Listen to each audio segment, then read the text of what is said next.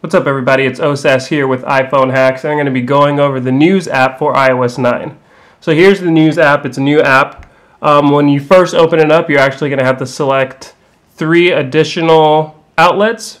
They start you off with 5. You can change those once you've finished the initial setup, but you're going to have to select an additional 3. Once you do that, you can begin using the app. So here in the For You section are going to be articles and topics related to things that I've already liked and favorited.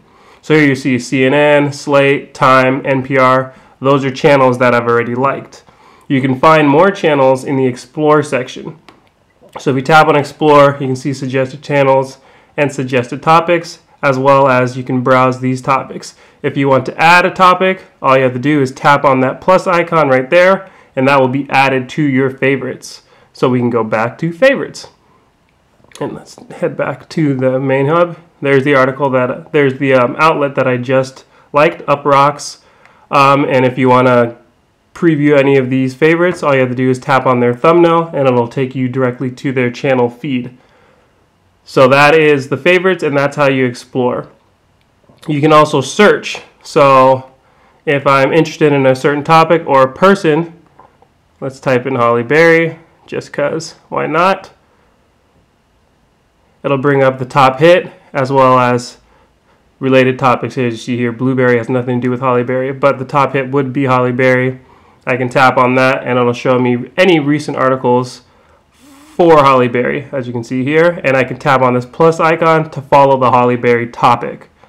So let's just do that, and then it will say added to favorites right up there.